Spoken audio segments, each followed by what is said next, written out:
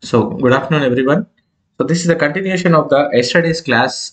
We have completed the larynx yesterday, and straight away, without wasting any time, already we are 15 minutes late. We will start. We'll straight away start with the nose part, right? Okay. Hopefully, you are able to see the screen here, right? So, this is coming to the nose part. Okay. So, sorry. Okay. So coming to the nose, okay. So you have an external nose as well. The external framework that appears, the nose that is appear that it appears outside. You have a very big internal nose as well, right? Okay. So first we will come to the parts of the your external nose. Okay, external nose. So it are the parts of the external nose. Mainly, you have your nasal bones in the upper one third, right side and left side. So these are the two nasal bones. Okay. So first one is nasal bones, which form the external framework, bony framework of your external nose. They occupy the upper one third of your external nose, right? And then you have cartilages below. These are upper lateral cartilages. Okay. So these are called upper lateral. So this lateral side one, this lateral side one. So you have upper lateral cartilages below the nasal bones connected to them, and below that you have lower lateral cartilages as well. These lower lateral cartilages are called as alar cartilages. So these are the lower lateral cartilages. They are also called as alar cartilages. Okay. So the cartilaginous portion is formed by the lower two-third. Okay. Your external auditory canal, if you remember, the outer one-third is formed by cartilaginous and inner two-third is formed by bony. If you come to the external framework of your nose, the upper one-third is formed by bony part. The lower two-third is formed by your cartilaginous part. The external nose framework is formed like this, right? So just correlate with the external auditory canal. The inverse will be true if this is the external auditory canal, eardrum and middle ear you have here. So in the external auditory canal, the outer one third will be cartilaginous and the inner two third will be bony, right? Here the upper one third will be bony and the lower two third will be cartilaginous, right? So quickly moving on to the next slide. Okay. So coming to the next, the muscles attached to this. Okay, muscles. So you are not visible here. Okay. So coming to muscles that are attached to the external nose. Muscles that are attached to external nose. You see here, this muscle name is procerus. It's just by hearting part. We'll come to see the functions in detail. Procerus nasalis. Okay, the second one, this is nasalis. Okay, if you see here, the nasal completely occupying the superior surface of the nose, nasalis, and this is the procerus connecting from the forehead to the nasal dorsum. Okay, this is procerus, right? And one important muscle, levator labii superioris Alec Nasik, very big name. So this function of the muscle is it whenever you want to forcibly inhale, you have to dilate your nares. So this muscle helps along with the another muscle called as dilator naris. Okay, along with the dilator naris, you have these two. So these two help in forceful inspiration, right? Okay, so you can see the levator labii superioris alagnaceae. So it will help in lifting your the nasal this one alar area, so that you can breathe in more air. Okay, and dilator naris. Okay, these are the dilator naris muscles present over here. When they contract, they will open up the, so they can open up your ala. Okay, the opening, the anterior choana, right? And the fifth one is your depressor septi. Okay, depressor septi, you can see here the depressor septi that depresses the like this. Okay, so various movements on the nose can be done with the help of these muscles. Just remember procerus nasalis, levator labii superioris alagnaceae, and dilator naris, and depressor septi, various muscles attached to the external nose. Okay, coming to the next part, skin lining over the, this is important. Coming to the skin lining over the external nose. Okay, there are various conditions. First of all, you need to know what is exactly is present in the skin here on the nose. In the upper third, okay, in the upper part, the skin is very thin, whereas if you come to lower part, it is very thick. Why it is thick? Because it has got a sebaceous glands underlying inside. At the tip, near the tip, you have the sebaceous glands lying near the tip. Okay, so upper one third, you have very thin. There are no glands over here. That's why always this part will be appearing dry. If you come to this part will be appearing oily a bit sometimes. Okay, so that's why the oiliness is due to the secretions by the sebaceous glands, sebum secretion by the sebaceous glands. Any hypertrophy of these sebaceous glands, that is in cases of long standing cases of acne rosacea can happen, and that causes a condition that is called as rhinophyma. Okay, or it is also called as potato tumor. It appears like a potato, so it is also called as a potato tumor. Okay, the skin over the external nose, the tumor arises from the sebaceous glands inside. Okay, the treatment is just lift the skin and inside remove all the diseased part from the inside. The treatment will be excision, and so once you excise, there will be a skin deficiency will be there, so you have to graft the skin. Okay, skin grafting needs to be done in these cases. Another condition, those who are exposed to more UV radiation, there you can see basal cell carcinoma. This is also called as rodent ulcer. Okay, that appears in the elderly population, those who are exposed to constant more amount of UV radiation. Okay, there will be the edges will be rolled edges will be there in case of basal cell carcinoma with the pearly white, sorry, with the pearly white. Okay, pearly white structures will be present, keratin formation, rolled edges will be there. Okay, the treatment will be again excision with the 3 to 5 mm margin. Basal cell carcinoma treatment will be excision with 3 to 5 mm margins from the tumor point. If this is that, if wherever the tumor is lying, surrounding it up to 5 mm area needs to be removed completely with excision. Okay, and later on you can go for radiotherapy. Right, coming to the next structure, that is the parts of the external nose. Okay, so what are the exact, you can see, if you see the external framework of the nose, right now where the nose starts is the tip, or this is the root of the nose. Okay, so this is the root of the nose, and you have, this is the dorsum of the nose, and this is the tip of the nose where you have a sebaceous gland concentrations are more inside, thick skin will be present, and this is the columella area. Okay, so these are the parts of your external nose, so not much important here. Okay, we can move on to the next part, that is your vestibule. So coming to the vestibule, here you have a condition. Okay, vestibule, everywhere you come across vestibule. In ear you come across vestibule, in larynx you come across vestibule, in nose also you come across vestibule. In ear, in the inner ear, in the bony labyrinth, you have a vestibule, where inside the vestibule your membranous labyrinth parts like saccule and utricle will be lying inside. Okay, your saccule will be lying vertically, so they will be detecting your vertical linear acceleration, like you are going in the lift up and down. That motion will be detected by the saccule, vertically lying saccule, and in the utricle you will be having horizontally lying maculae, the sensory structures that detect the movement. So this will be detecting your horizontal movements, right? So horizontal linear movements are detected by utricle, and vertical linear movements are detected by saccule. So both these are present in membranous labyrinth, which these two structures are lodged in the bony labyrinth. The area where the bony labyrinth lodges these two membranous labyrinth structures, utricle and saccule, this bony labyrinth part is called as vestibule in the ear. In the larynx, yesterday we have studied where there is a gap between the false vocal cords and the true vocal cords. In between the false and true vocal cords, you have a entry into the saccule of the larynx. That area where you enter into the saccule of the larynx is called as vestibule of the larynx, right? And coming here to the nose part, vestibule of the nose, in the starting one is greenish area over here is the vestibule.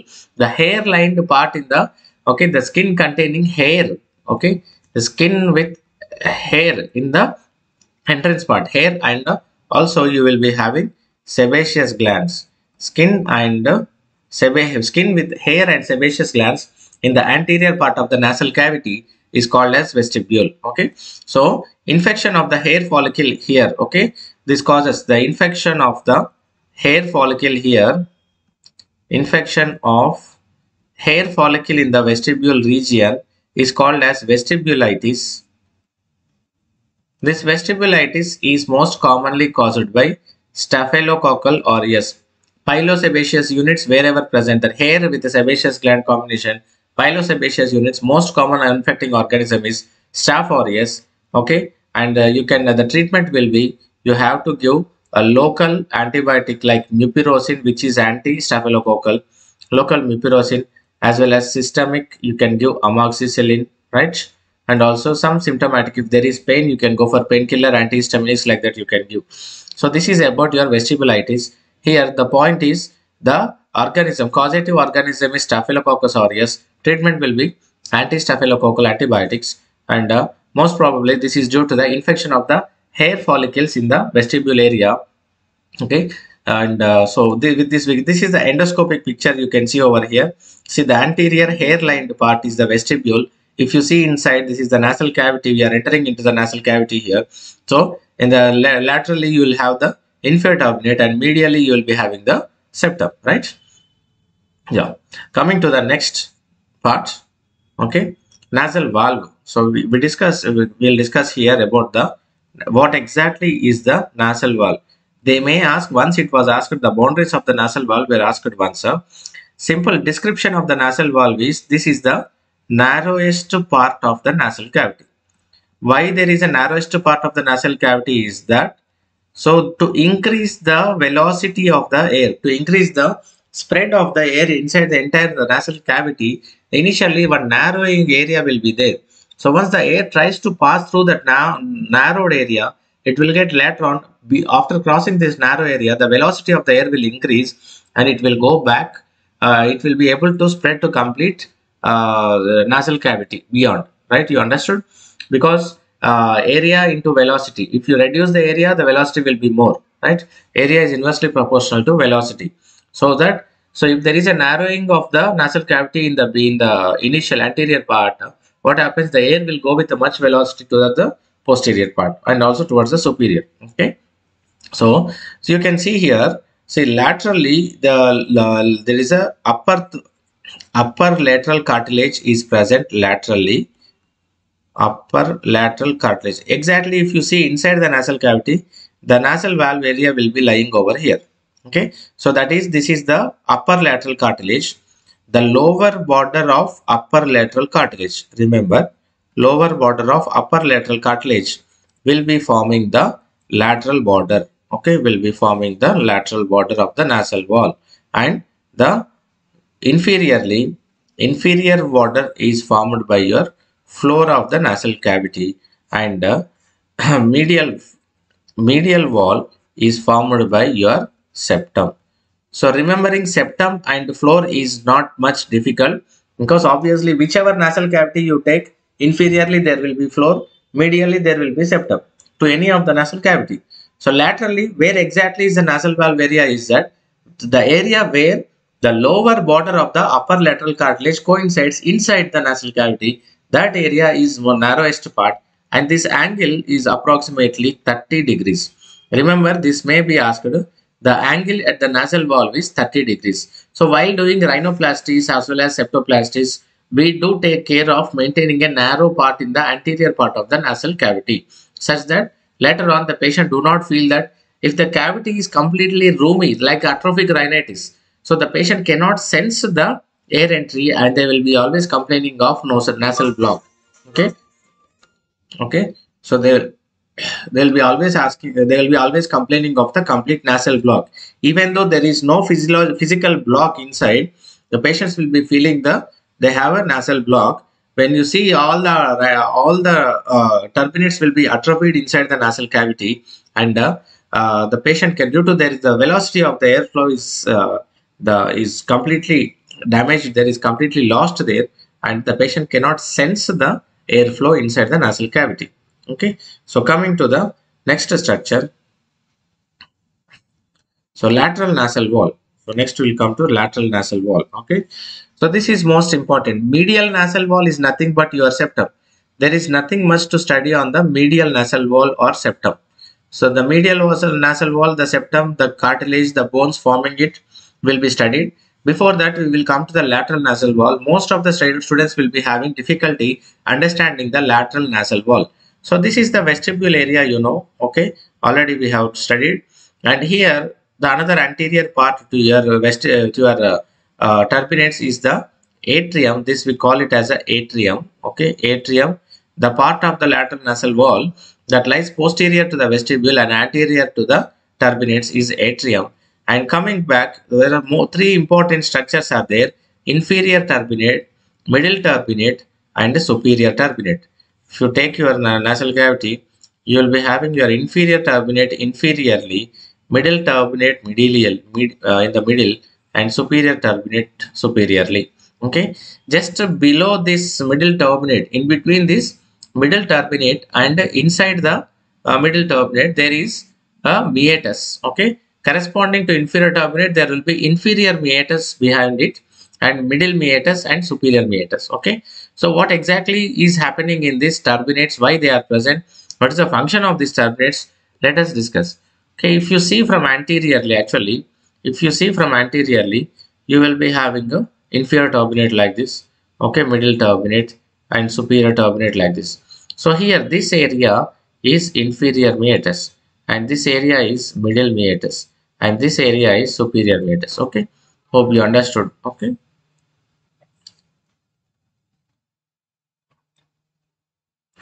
Okay, so coming to inferior turbinate now, inferior turbinate. So separately, if you come to inferior turbinate, remember one important MCQ here. Inferior turbinate itself is a separate bone, whereas other two turbinates are part of your ethmoid bone. Okay, the other two turbinates are part of your ethmoid bone. Inferior turbinate itself is a separate bone. Okay, it itself is a separate bone. The attachments of the inferior turbinate anteriorly here, in this area, you will be having a lacrimal bone here. Okay, if you remove this mucosa here, if the pink lining mucosa is removed from here, and behind you can see the lacrimal bone here, right? Lacrimal bone is anteriorly, the inferior turbinate is attached to lacrimal bone, and also here you have a process, you can see a process over here, that is uncinate process lying in front of your middle meatus. Uncinate process. So anteriorly, lacrimal bone and uncinate process are the structures that are gives attachment to your inferior turbinate. Posteriorly, there is a palatine bone is there. Okay, this turbinate gets attached to this palatine bone posteriorly. Remember, these attachments may be asked. Inferior turbinate is a separate bone. Okay, so coming to the, this is the endoscopic picture. You can see the endoscopic picture. This is enlarged inferior turbinate that we will come across when we are reading about chronic rhinosinusitis. We will know why this gets enlarged, what is the reasons. Okay, septum. Okay, this is the medially lying septum, laterally lying inferior turbinate which is enlarged, blocking the nasal cavity. Patient will come to you with a complaint of nose block. Okay, so coming to the inferior meatus now. Inferior turbinate is over. Now we are discussing about inferior meatus. I already told you what exactly is inferior meatus is that this, if this is the inferior turbinate, here the area that is lying in between the lateral wall and the inferior turbinate, that is your inferior meatus. Which structure opens into inferior meatus? Most important is nasolacrimal duct with the help of Hasner's valve. Nasolacrimal duct with the help of Hasner's valve opens into your inferior meatus. This is very important.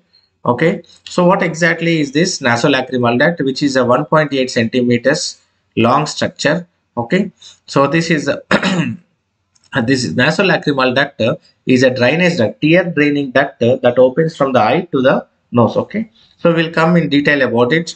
Okay, about the inferior meatus and the Hasner's valve. So before that, you have to understand about the lacrimal apparatus. Okay, what exactly is this lacrimal apparatus?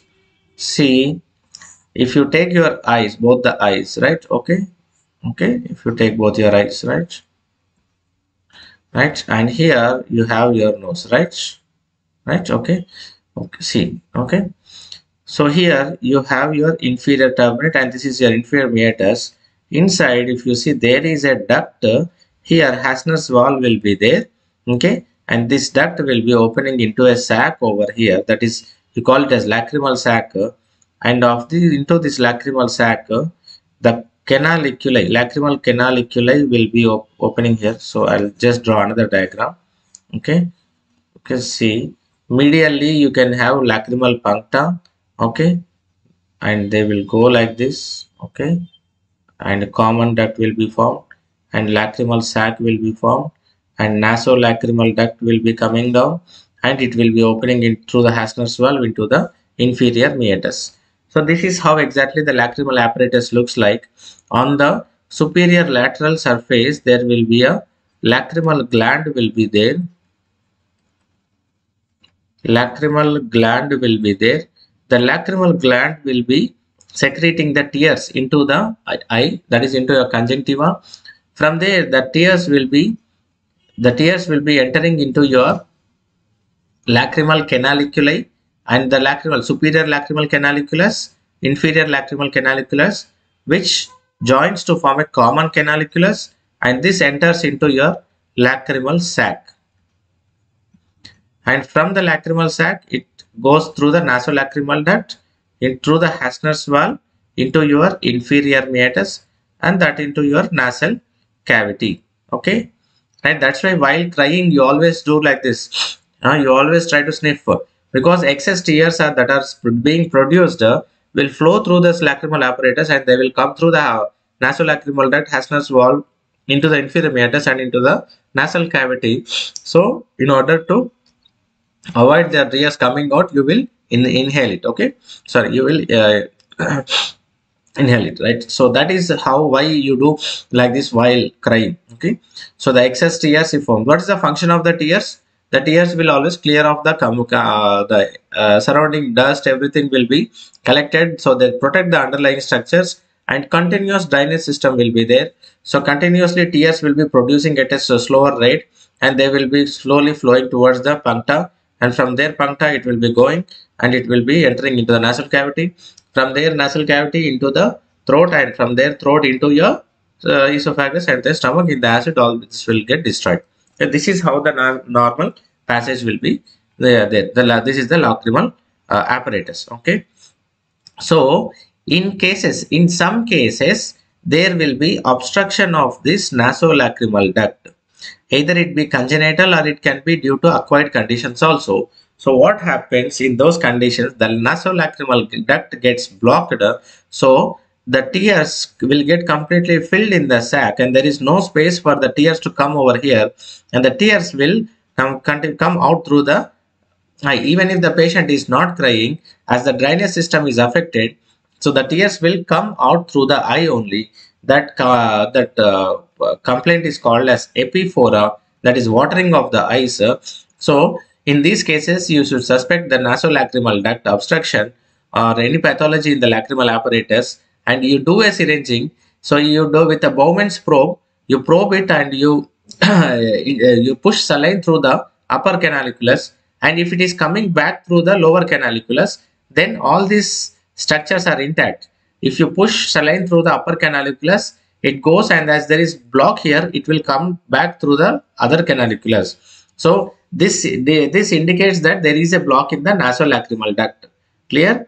Okay. If your whatever the saline you are pushing through this tube is not even passing, okay, if there is no backflow through this, okay, if there is no backflow, so there may be obstruction in the canaliculus itself, okay. So first you have to clear that and then you have to look for any other obstructions over here, okay. This surgery, okay, when there is a nasolacrimal duct obstruction, so if it is unrelievable by medication, then we will go with surgery and we create an opening from the lacrimal sac directly into the nasal cavity, bypassing the nasolacrimal duct. So the tears will be directly flowing into the nasal cavity like this, okay. So this surgery is called as dacryocystorhinostomy. Dacryocystorhinostomy. Okay, this is done when there is an obstruction of the nasolacrimal duct. Okay, whenever nasolacrimal duct is obstructed, you do a DCR, dacryocystorhinostomy, and you give a pathway for the tears to flow into the nose. Okay, so that is what is happening in case of DCF. Right, clear. Coming to the next most important, most confused, most most less understood structure, that is middle turbinate. Don't worry about the structure of the middle turbinate. Even if you don't get it, nothing to worry. Simple. First, remember, the first part will be sagittal, second part will be your coronal, and third part will be axial. Sagittal, coronal, and axial. Okay, so remember this point. So first of all, your septum is there like this in the midline. Both sides, both terminates should arise. Okay, the first part of the middle terminate will be in the same sagittal plane parallel to your both the septum. Okay, so it will be passing from anterior to posterior. So if this middle turbinate has to pass from anterior to posterior, it has got to be attached to the superiorly lying structure. So exactly what is structure is present between the nose and the brain. The roof of the nose is formed by a cribriform plate, right? So this middle turbinate sagittal structure, the first part of the middle turbinate, that is the sagittal lying structure, that should be attaching to the cribriform plate above. So the first part of the middle turbinate is sagittally arranged, and that is attached to the cribriform plate above. And once getting attached to the cribriform plate above, okay, the second part will be lying in the coronal plane. Okay, so in the coronal plane, it has to go towards the laterally, right? It is coming like this and it is going laterally. What exactly is lying laterally here in between the nose and the eye? The lamina papyracea.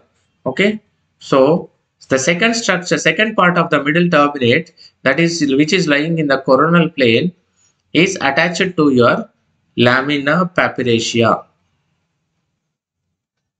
Okay, and the third part, that is your axial plane, which is lying in the axial plane, that also attaches to the lamina papyracea. Okay, so because the axial part also needs to be attached to the lateral part. So remember the attachments of the three parts of the middle turbinate. First, the sagittal should come. So the upper part should be attached above. So you can simply remember the above lying structure in the nose is nothing but your cribriform plate. So the sagittal part will be attaching to your cribriform plate, and once it turns laterally and goes laterally, okay, in the coronal plane, it has to get attached to the laterally lying structure. The laterally lying structure is nothing but your lamina papyracea. If you cross the lamina papyracea, you will be entering into the orbit. So the orbit and the nasal cavity, the partition structure is nothing but your lamina papyracea, which is a papery-like structure. And also, after passing like this, it will become horizontal, axial, okay, axial plane, and also that will be attaching to your lamina papyracea. Okay, so overall it appears like a dried leaf. Okay, the middle turbinate appears like a dried leaf like structure. Okay, as I already told you, inferior turbinate only is a separate bone, whereas your middle turbinate and superior turbinate are parts of the ethmoid bone. Okay, so this middle turbinate is a part of your ethmoid bone, right? Clear? So you can see here the first part. Okay, the first part you can see.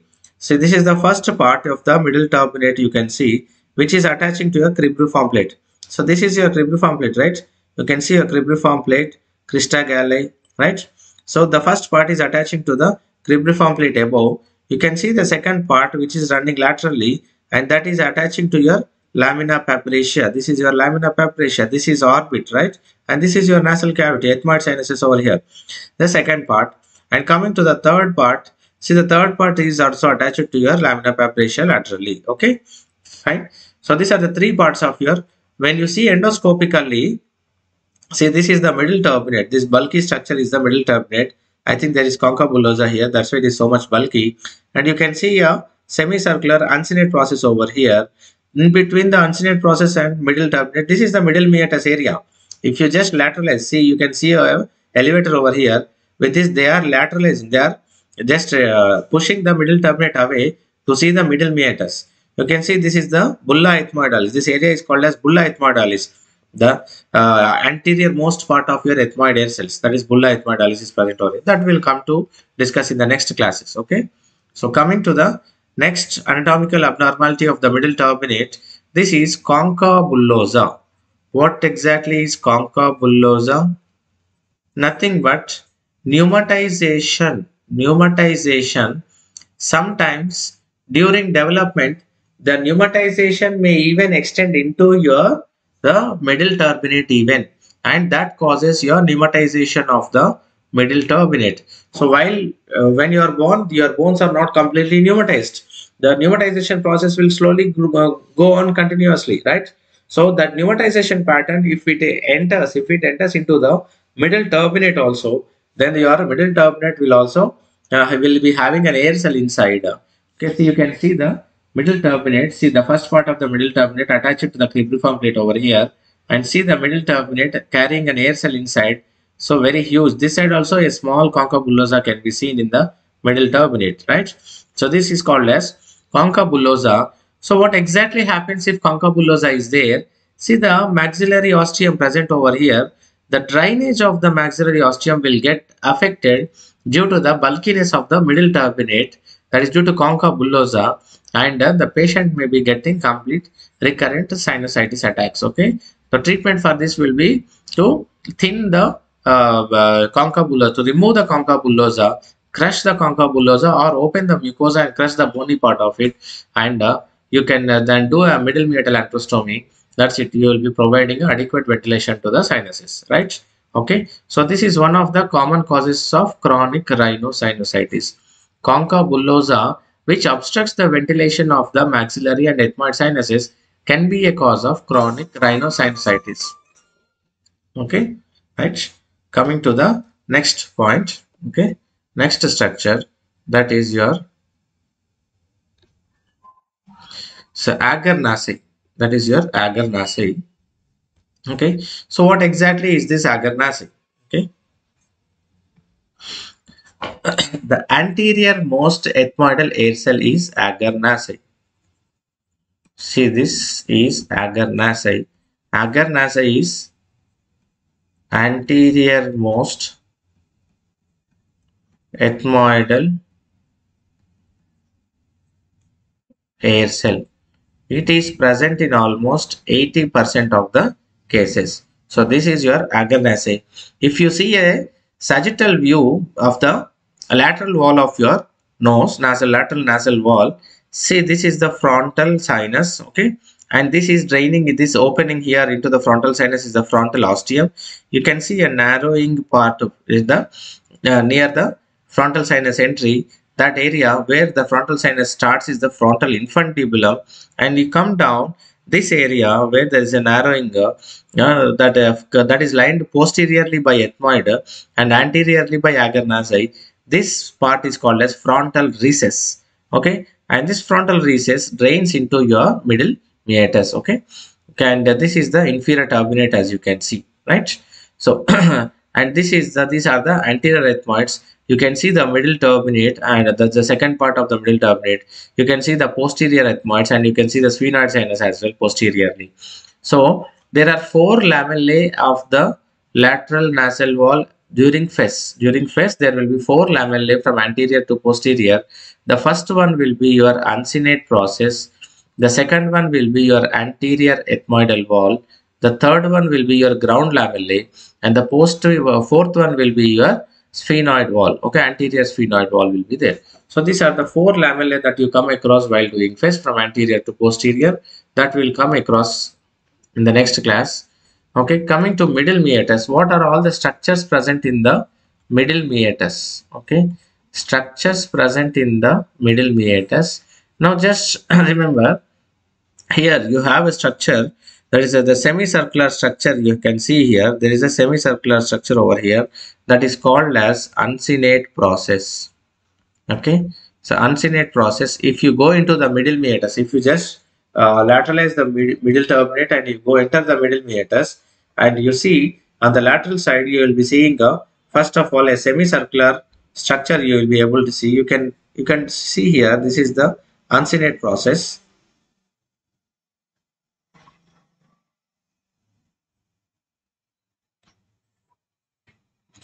Can see here. So this is, see, this is the uncinate process. If you can see clearly, if you are able to negotiate it, this is the uncinate process. And just if you go posteriorly, there will be a bulla ethmoidalis, and in between these two, if you come a bit and behind this you uncinate process, just inferiorly and anteriorly if you come, there will be middle meatus ostium. The maxillary ostium will be lying. Widening of the maxillary ostium is called as middle meatal antrostomy, a part of the sinus surgery, functional endoscopic sinus surgery. Okay, so first of all, come to our uncinate process. Okay, which is a semicircular, sickle shaped or semicircular structure. Okay, this is a which has got a horizontal process as well as a vertical process. It has got a horizontal process and it has got a vertical process, right? Sorry, this one is vertical and this one is horizontal. Okay, one vertical and one horizontal. Okay, and another structure you can see here is ethmoidal bulla. Okay, if you see, if you draw a diagram like this, a big, okay, uncinate process, you can see the anterior air cells starting over here. Okay, and immediately anteriorly, okay, anterior most in the ethmoid compartment itself, you will be having a large air cell that is called, we call it as ethmoidal bulla. Okay, ethmoidal bulla, and there will be multiple small air cells lying over here behind it. Okay, like a honeycomb appearance. Those are anterior ethmoids. And the second part of the middle turbinate, that is ground lamella or basal lamella, will be coming over here. Okay, will be dividing the anterior ethmoidal air cells as well as posterior ethmoidal air cells. Posterior ethmoidal air cells will be large in size and less in number. Anterior ethmoidal air cells will be small in size and more in number. Okay, so anterior ethmoidal air cells are small size and more in number. Posterior ethmoidal air cells are large in size and less in number. In between them, the partitioning structure is nothing but your second part of the middle turbinate, that is your ground lamella or basal lamella. Okay, so this is your uncinate process. Okay, on the lying laterally on the lateral wall, and this is your ethmoid compartment. Okay, so once you start seeing the entire ethmoid compartment, the initially you will get ethmoidal bulla, and after that, once you remove the ethmoidal bulla, you will enter the anterior ethmoidal air cavity. And if you remove all these cells and you puncture inferiorly the ground lamella, you will be entering the posterior ethmoidal cavity. Remove all these cells, and if you still come medially, posteriorly and medially, you will be able to negotiate an opening, that is your sphenoid sinus, and you can also clear the contents from here directly. Okay, right?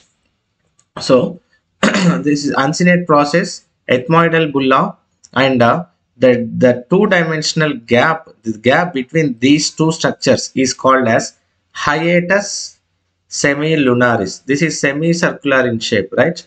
Hiatus semilunaris.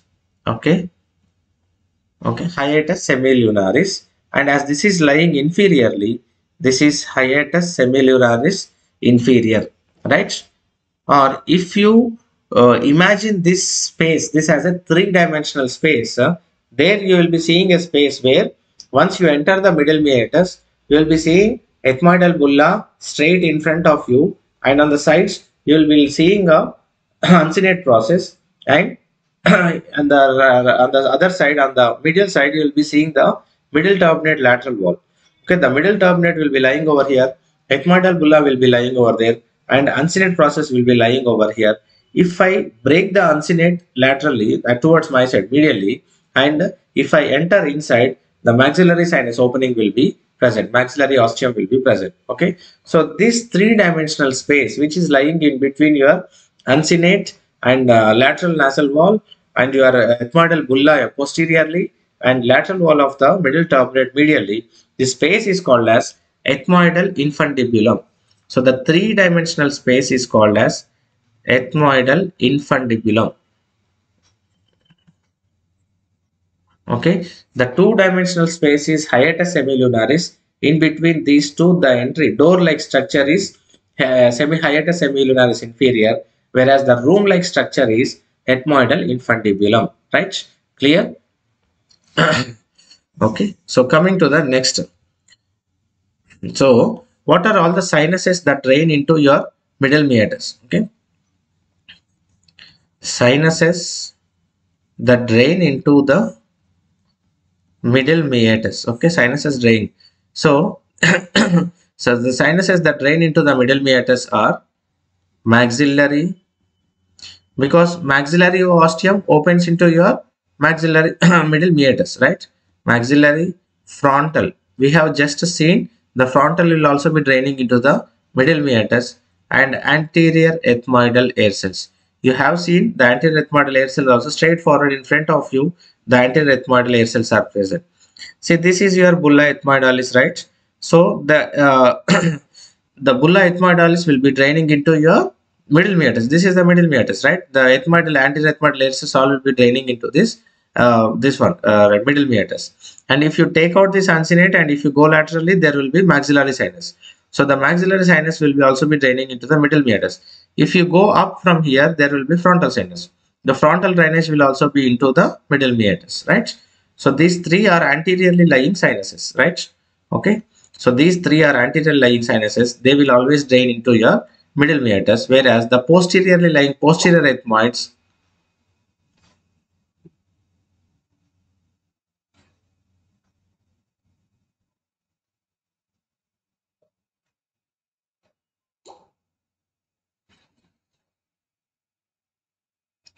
So coming to the posterior ethmoid, okay, anterior ethmoid and posterior ethmoid, which are separated by ground lamella. So if you go over the posterior ethmoid and the sphenoid sinuses, they will be draining into your superior meatus. Okay, so this is the drainage pattern. Okay, there is another definition given, that is osteomeatal unit or Picardill's circle. Okay, what exactly is this osteomeatal unit or Picardill's circle? So what exactly is this? Your hiatus semilunaris, right? Your uncinate process and your ethmoidal bulla. These three joined together will form a osteomeatal unit. Hiatus semilunaris, uncinate process and ethmoidal bulla. If you see an endoscopic structure, see this is the uncinate process and this is the bulla ethmoidalis, right? In between these two, a door like opening, okay, or just there is nothing like door here, there is imaginary opening, the two-dimensional space in between these two. This complete unit is called as osteomeatal unit, because all the bones and all the meata will be converging in this area. So this unit is called as osteomeatal unit. This is your middle turbinate, this is the septum. Okay, middle turbinate is pushed with an elevator and they are showing the middle meatus here. Okay, if you see, there's a bulla ethmoidalis, uncinate process. In between these two is the imaginary hiatus semilunaris. Okay, so these three together is combined is called as osteomeatal unit or Picardill's circle. Okay, and as you are already having, just now we have discussed uncinate process like this. Okay, ethmoidal bulla, all the ethmoidal air cavity will be there, and above you will be having skull base, right? Sometimes between the skull base and the ethmoids there is a defect in the pneumatization, forming a recess. This is called as suprabullar recess. Okay, likewise posteriorly, okay, sometimes posterior to the anterior ethmoid cavities there will be a defect in the pneumatization, making a forming a recess here also. This is retrobulbar recess. Okay, retrobullar recess. Okay, retrobullar recess. Okay, this is ethmoid. Okay, this is anterior ethmoid cavity and this is your ground lamella, that is second part of middle turbinate, and this part is skull base. Okay, okay, so this is your uncinate process, right? This is your uncinate process and the imaginary two-dimensional structure here, hiatus semilunaris. Okay, and anteriorly you will having ethmoidal bulla, right? So the anterior ethmoid cells and you will be having posterior ethmoids here. So this entire structure we call it as hiatus semilunaris inferior, and you can see a semilunar structure formed just anti to this inferior, that we call it as hiatus semilunaris, hiatus semilunaris superior. It is lying above. If you see the hiatus semilunaris superior is formed by suprabullar recess in between the skull base and ethmoid cavity, and the retrobullar recess that is formed in between the ethmoid posterior wall and ground lamella. right? So these two recesses together will look like a semicircular structure lying exactly mirroring to the hiatus semilunaris inferior. This part is called as hiatus semilunaris superior. Okay, fine. Okay, so this hiatus semilunaris superioris is also called as, another name for this is sinus lateralis of Grunwald. Okay, this is also called as sinus lateralis of Grunwald, right? Clear? And coming to the next other structure, ground lamella, we have already discussed, you know what is exactly ground lamella.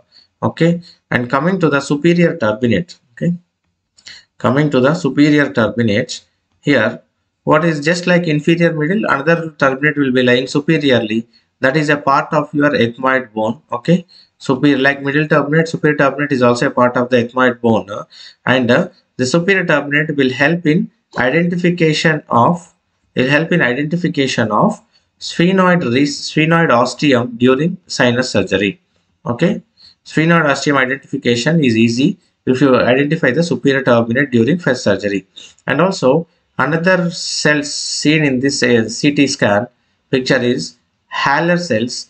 These are nothing but the pneumatization of the inferior orbital wall. See, this is the orbit. Orbit medial wall is nothing but lamina papracia, and orbit inferior wall common with the maxillary sinus. There is orbit inferior wall. Pneumatization of this orbit inferior wall, this bone, infraorbital bone, will form a air cell sometimes, that is called Haller cell. Okay, Haller cell. One should be cautious enough while while removing the Haller cell. The Haller cell may sometimes impact the drainage system of the maxillary sinus and can cause maxillary sinusitis. So removal of the Haller cell is important. When you are doing removing the Haller cell, nearby the infraorbital vessels and the infraorbital nerve will be running over here, which supply the infraorbital nerve, which supplies the sensation to this part of the face. Okay, so the patient may lose, if that nerve is damaged, the patient will lose sensation in this area.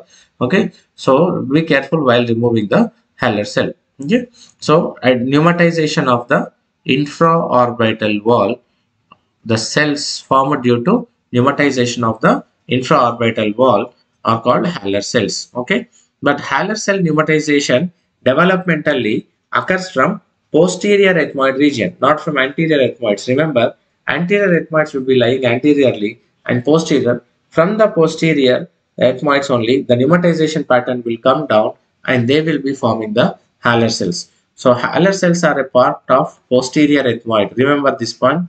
Haller cells are a part of posterior ethmoid. Okay, clear? Coming to the frontal drainage system. Okay, next is frontal drainage system. So where do the frontal sinus drains?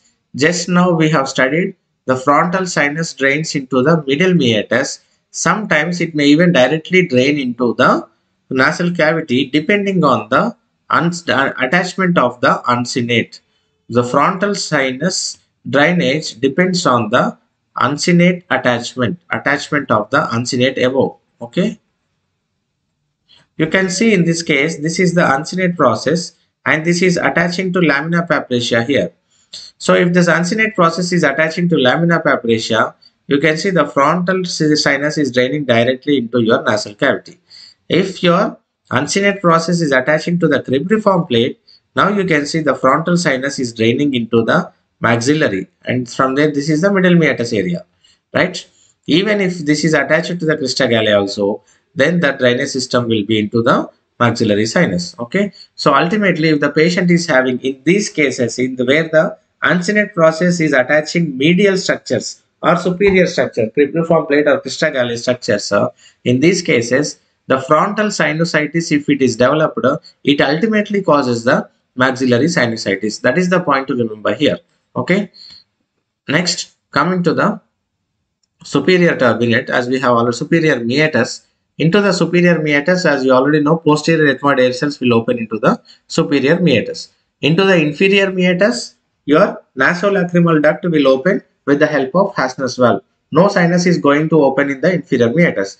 Coming to the middle meatus, your maxillary sinus, frontal sinus and anterior ethmoid sinus will drain into the middle meatus. If you go a bit above and posterior, superior meatus will be lying, and your posterior ethmoid air cells and sphenoid air cells will be draining into your superior meatus. So a stepwise hierarchical arrangement of the turbinates and their meati and the respective sinuses lying near to them will respectively drain into those meati.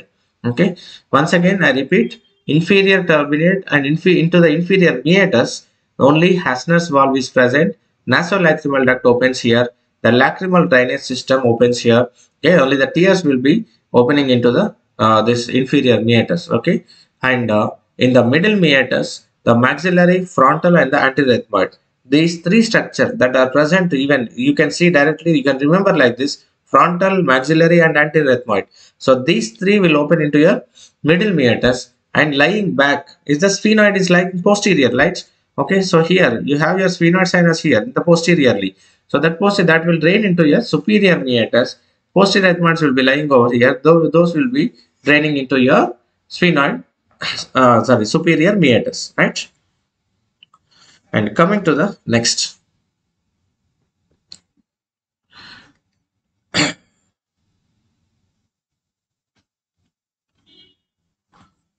So just a minute, just a short 2-minute break.